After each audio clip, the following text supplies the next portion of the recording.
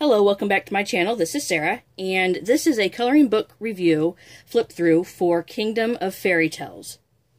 This book I bought from AliExpress, the app on an Android phone. You can get that at the Google Play Store, and I'm sure they've got it on the iPhone stores as well. I don't have iPhone, I have Samsung, so I don't know about that positively, but AliExpress, I know you can order it from online as well from that site. And this particular book, I believe this one was $10.70 something, $10.90 something. It was in that $11 range there. So anyway, the dimensions of this particular book is 10 by 10 inches. And as you can see, there is other writing on here. I can't read this. I don't know what it says. I'm assuming that it says Kingdom of Fairy Tales, like it is said below here. If you guys are wondering what the ISBN number is, it is right here, and you can pause the video here if you would like to write this down. If you're having trouble seeing this, the number is 978-75502-61563. AliExpress is a really good place to buy coloring books from Japan, Korea, China, places like that. And shipping is free on some of them. This particular one, shipping was free, and it got here in about, I'm going to say 7 days, which was extremely fast. This one came from China. That was extremely, I was shocked by how fast it came in. The shipping was free. So, I've had good luck from this site so far. I've only ordered a few things, and hopefully more will be in later this week, and I'll make more videos of those. So like I said, dimensions are 10 by 10 inches. This is the front. This is the back. And I really enjoy coloring books. This is the spine, that are about fairy tales and other lands, other places, fantasy kind of things. I really think those are really cool. And I love coloring books that are travel as well. So any coloring books that take you to a different place other than where I live, I really enjoy. I think they're very fascinating and very good. So inside you have not a dust cover, but it does have a little flap here. And it shows other books that I'm not sure if this author or illustrator has done, or if it's from the same company or what, since I cannot read the language. But those are there. And I'm going to zoom in just a couple notches here, see if I can get it a little closer. There we go. So Kingdom of Fairy Tales, this would be the title page. The publication page right here.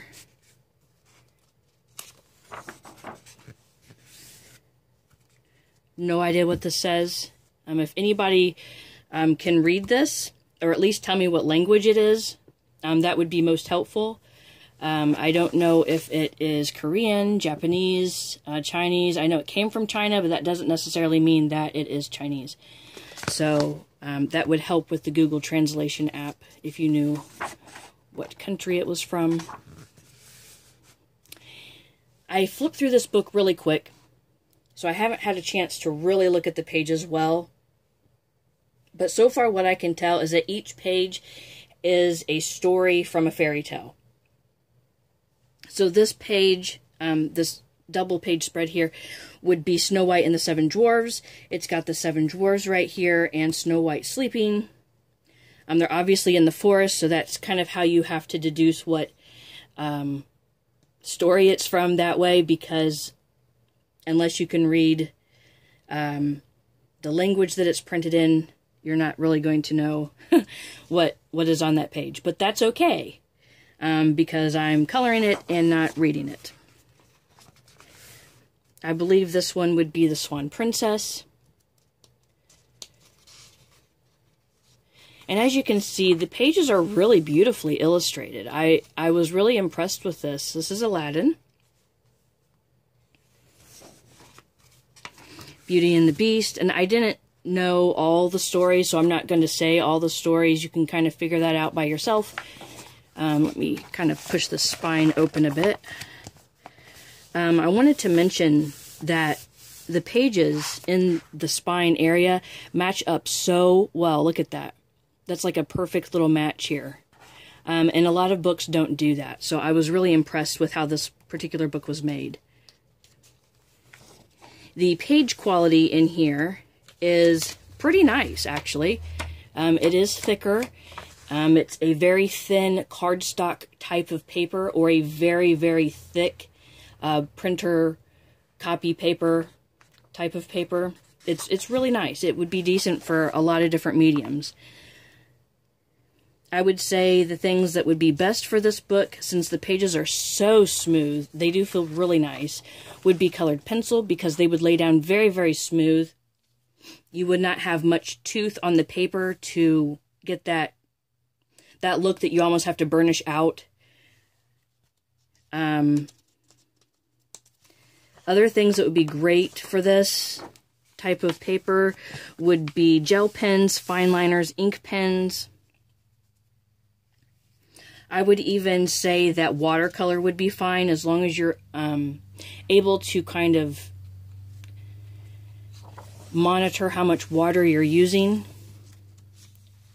Make sure you're not soaking the page through or anything, and just be sure you let the colors completely dry before you shut your book, and before you use another color on top of the color that you have, because these pages are not watercolor paper.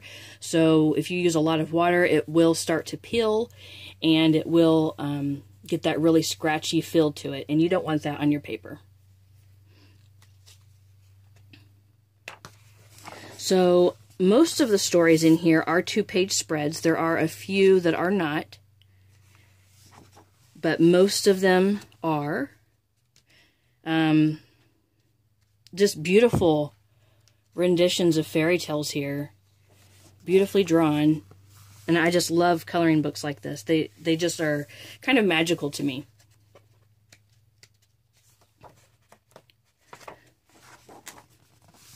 One quick thing I'd like to say, it's kind of a rant of mine. And I apologize since this has nothing to do with this particular coloring book, but I have been getting a lot of comments that I have deleted. I don't feel like they're okay to leave up, that are very mean. My name is Sarah. I am not a boy. I cannot help the type of voice that I have. You're kind of born with your voice, so if you feel led to ask me if I'm a man, please don't. That's kind of a hurtful comment. I'm not a man.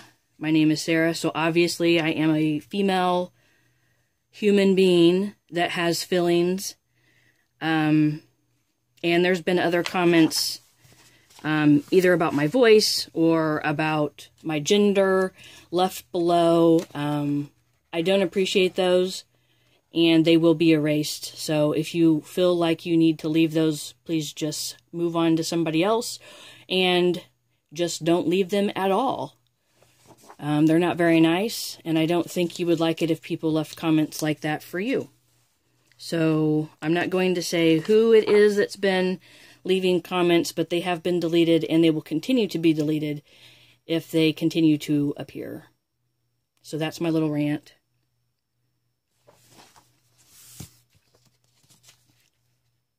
Back to the coloring book.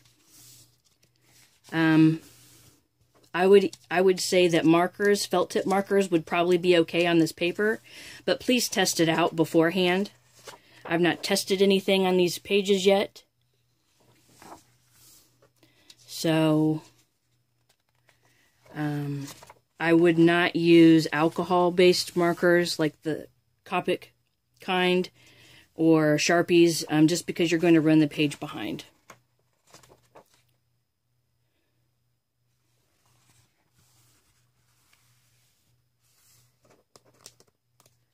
So I went kind of slow in this book, turning the pages, because this is such a neat book, and there's a lot to see on the pages. In the back here, you have a little index about all the pages, and I'm sure that it says down below what fairy tale they're from. Again, I can't read it, so I don't know if that's what it says, but I'm pretty sure that would be my guess as to what it says. And these pages in the back would be the pages I would test my mediums on.